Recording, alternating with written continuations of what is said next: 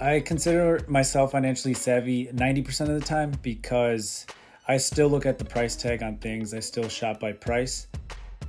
I do splurge here and there because I've worked so hard the last 5-6 years of my life that I think it's time for me to splurge a little bit. This is Alex Sanchez, a millennial money veteran and a new father who lives in Warrenville, Illinois. Between his full-time job as a lineman, running a lawn mowing company, and owning 6 rental properties, Alex estimates his yearly income to be around $360,000 per year. I'm an overhead lineman, and I've been doing this for about 5-6 years now. I think I average about 60-65 hours a week. Alex has been frugal in past years, but between working and balancing life as a new dad, it's been tough to keep track of finances. This week, Alex is working on one of his properties, where he'll have new tenants in August, so he knows he'll need to purchase supplies for the renovations. Here's how much he spent the week of July 12, 2021. My name is Alex Sanchez. I'm 26 years old. I make around $300,000 a year, and I believe I spend $500 a week. Alex typically skips breakfast and opts for a protein bar in the morning, which helps him save money. Lunch is his first purchase for the day. Later in the afternoon, Alex runs to the local hardware store to buy some drywall for one of his properties. I'm about to go over to Home Depot and buy some drywall so I can get started putting drywall at one of my rental properties. He saves money by eating dinner at his mom's house, but rents a movie later in the evening. We spent $4 renting a movie. I really don't remember what movie it was, but I'm sure my girlfriend does, and she's gonna be mad that I don't remember. Good morning. Can I get a large black iced coffee, easy ice? On Tuesday, Alex saves money on food again. He eats a protein bar for lunch, and his dinner is covered. Later on that day, I found out I was working a 16-hour shift at work, and my crew leader bought food for me that day. On Wednesday, Alex's first expense of the day is filling up his truck with gas. I think I drive about 10 miles one way, so 20 miles a day.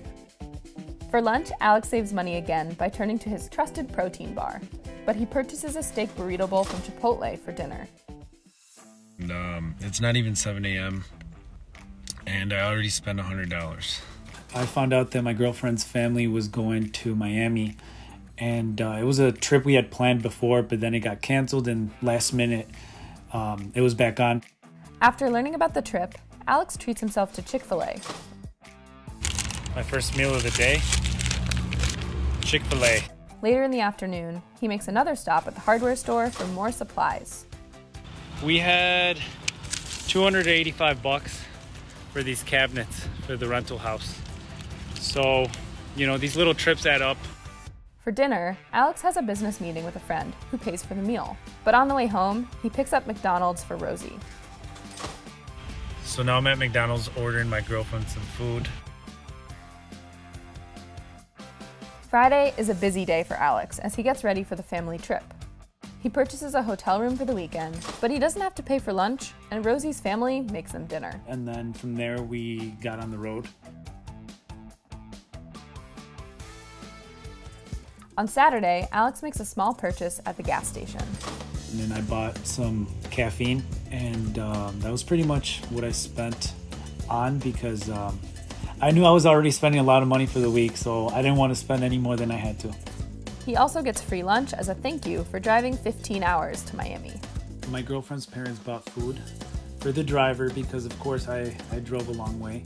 That's pretty much all I ate until it was time to go out, and I decided to drink instead of eating. Once they've arrived in Miami, Alex spends $35 on drinks at the hotel. The only other expenses for the day were batteries, which Alex purchased for Rosie's breastfeeding pump. The first expense on Sunday happens early in the morning.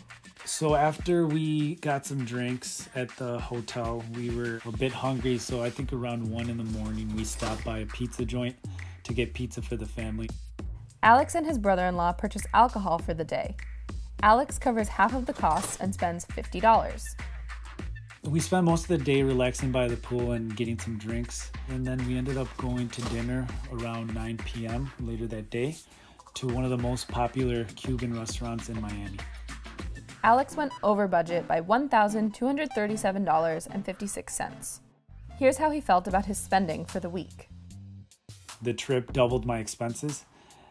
And the other things, I mean, I have to pay for materials on rental property, because that money, to me, it's not even an expense. It's the cost of doing business. So this was a great experience because I haven't budgeted in, I think, about 3 years. So when I look at the paper and I see everything I spend money on, it kind of made me cringe a little bit. So I think I am going to start budgeting again. Even though Alex's spending isn't completely under control, he's still on track to reach one of his biggest goals. I know in the last video we did, I mentioned I wanted to be a millionaire by 30. I think I'll be hitting that next year when I'm 27. So I'm a little bit excited for that.